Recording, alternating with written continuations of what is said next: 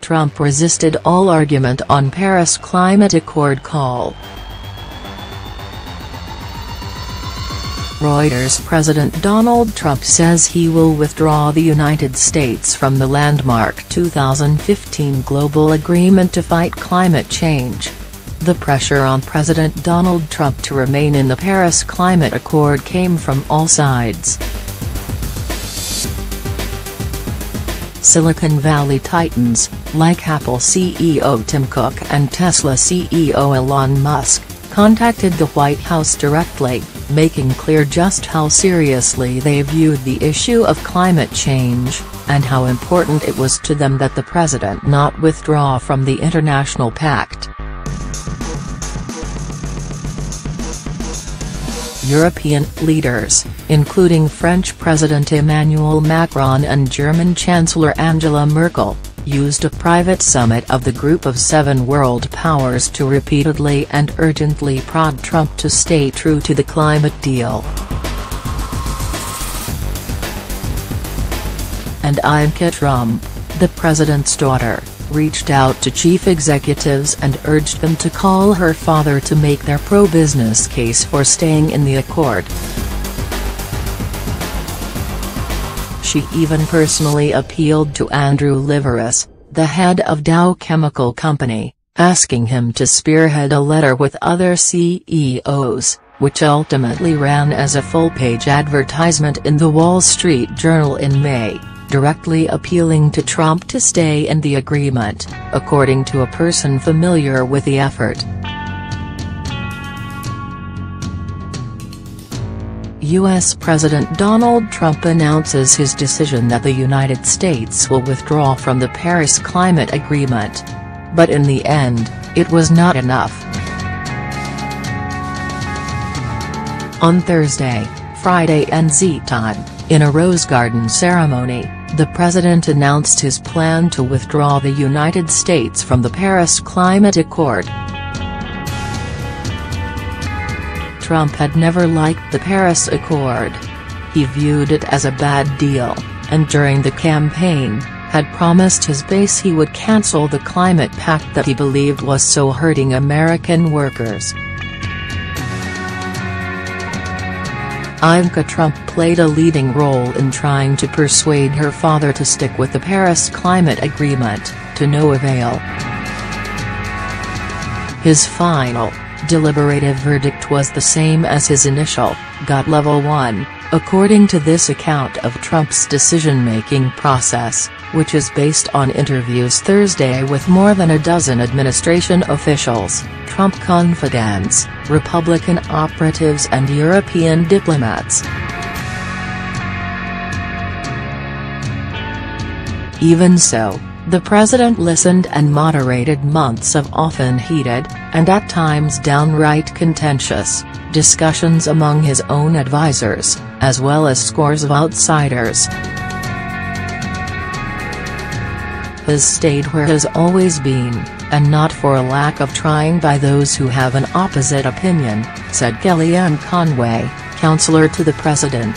He started with a conclusion and the evidence brought him to the same conclusion.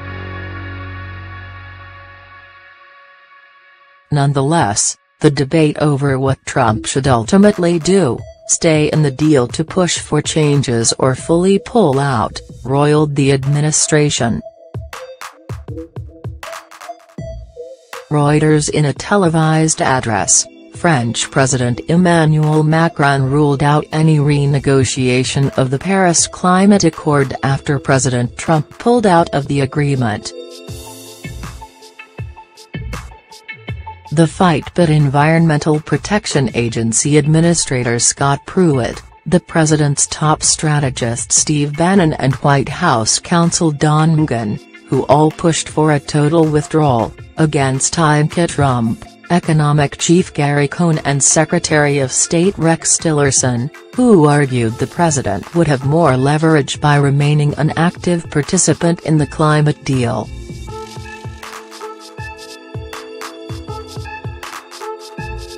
During a series of meetings with the president, Bannon, Pruitt and their allies came armed with reams of documents filled with numbers and statistics showing what they claimed would be the negative impacts on the U.S. economy if the U.S. remained in the climate deal. They were, in the words of one Republican in frequent contact with the White House, ready to go to trial. They were presenting facts and figures, Conway said. They were really important. That was the evidentiary case. Some of those opposed to pulling out of the pact, however, said much of the data the other side presented was either erroneous, scientifically dubious, misleading or out of date. The Paris Pact was a particular passion for Bannon, who spent the past 2 weeks consumed by the climate deal, including working feverishly from the West Wing after returning early from Trump's foreign trip, according to 2 White House officials familiar with the discussions. He pressed his case directly with the president, arguing that the Paris Accord was a product of globalism and unpopular with Trump's base, and also worked with Pruitt to tilt the talks in that direction, providing political ballast to the policy and legal arguments made by others on his side. Ivanka Trump, meanwhile, helped lead the effort to stay in the deal. In meetings, she argued that withdrawing could hurt the U.S.'s global image and weaken its moral authority abroad.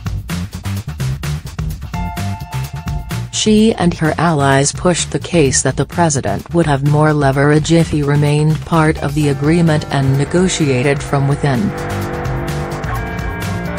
The opposing camp, however, dismissed the substance of her appeal, brushing off her concerns as a hand-wringing question of what will the world think of us? Ivanka also understood she might not be successful in swaying her father. But she helped implement a process in which Trump heard voices from all perspectives, from both inside and outside the administration. Kushner, a senior White House advisor, agreed with the president that the Paris Agreement was a bad deal.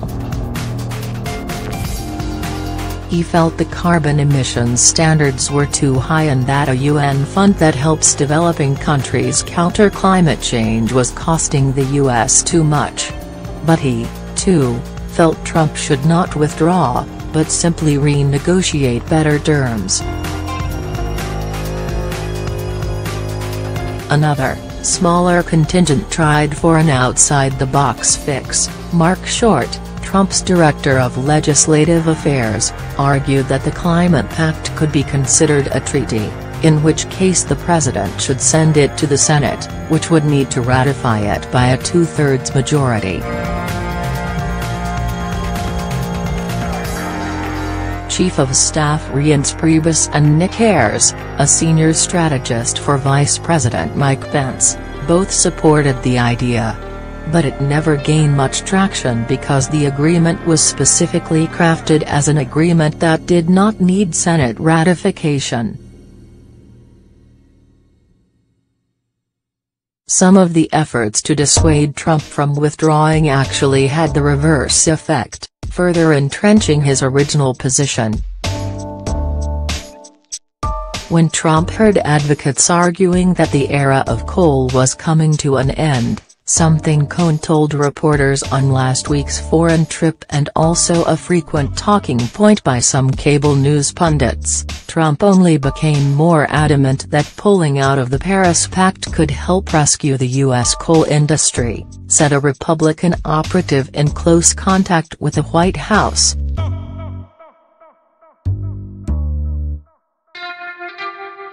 When he hears people make comments like, "Coal jobs don't matter anymore," or "those are going away," he thinks of all those people who got the election wrong and didn't realize that, "No, these people are important to us," the operative said. That's when his populist message kicks in. Pressure from leaders abroad also backfired. One senior White House official characterized disappointing European allies as a secondary benefit of Trump's decision to withdraw. When Trump touched down at a humid Sicilian airbase last week, European leaders were already girding up for an argument at the G7 summit. In Brussels, the president had just castigated NATO allies for their defense spending. But as leaders spoke during a closed-door NATO dinner, not one directly confronted him, seeking to save their political capital for a contentious discussion about climate change in Italy. In the end, several officials said, the Group of Seven summit felt more like a group of six against one, at least on climate issues, as every other leader went around the table urging Trump to remain in the Paris Accord. There is a situation where six, if you take the EU, seven, stand against one, Merkel said after the meeting. Merkel, who might be the second most powerful leader in the world after Trump, also pressed a moral-based argument, according to one official who was in the room. If the United States pulled out, what would be the message to countries in Africa that could suffer most from global warming and nations like Fiji that are drowning under rising sea levels? The official added that another leader brought up political arguments. Does the U.S. want to preserve the U.S. lead on the topic, or hand it off to China and India? And a third made an economic pitch: by encouraging renewable energy, you boost the economy, you boost innovation and you stay competitive. But Trump seemed unmoved by any of the appeals, instead telling the group that this was what he had promised during his election campaign and that he was protecting his voters, according to the official. The plane back from Sicily, Merkel did little to hide her disappointment, according to someone who traveled with her. Raved about Macron and his keen perception. There was no such praise for Trump, of whom she could only say, he listened for hours. Europeans were hardly the only ones upset by the president's decision. Among administration aides who wanted Trump to stay in the agreement, there was growing frustration, bordering on despondency, that they had been unsuccessful in their effort. Many had given up high-paying jobs outside the administration, sacrificed their quality of life, and were facing daily leaks and palace intrigue stories, only to feel like they had been unable to influence the president on an issue of top importance. Silicon Valley executives and other CEOs were also upset. Lloyd Blankfein, the chief executive of Goldman Sachs, where he led the firm along with Cohn, took to Twitter for the first time ever Thursday to criticize the Paris withdrawal, writing, "Today's decision is a setback for the environment and for the U.S.'s leadership position in the world."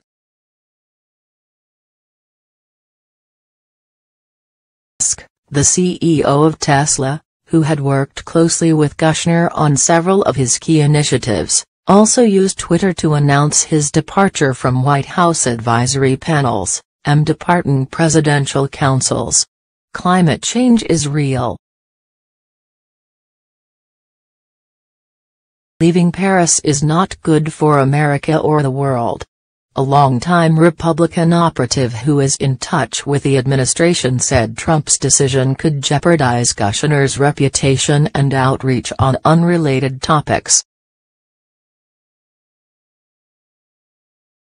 it looks like Jared has gone wobbly on his commitment to climate and is succumbing to some of the baser instincts, that would be a serious problem for his relationship with American CEOs and these Silicon Valley titans, said the operative, speaking anonymously to share a candid opinion. The president's mind was largely made up. He would withdraw from the Paris Accord. If he needed a nudge, though, one came from France over the weekend.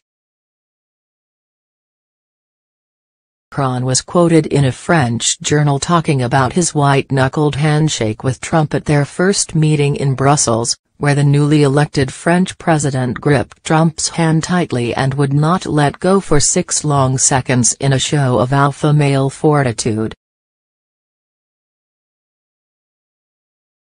Handshake was not innocent, Macron said. He likened Trump to a pair of authoritarian strongmen, Russian President Vladimir Putin and Turkish President Recep Erdogan, and said that he was purposefully forceful because he believed his encounter with Trump was a moment of truth. Hearing smack talk from the Frenchman 31 years his junior irritated and bewildered Trump, aides said. A few days later, Trump got his revenge. He proclaimed from the Rose Garden, "I was elected to represent the citizens of Pittsburgh, not Paris."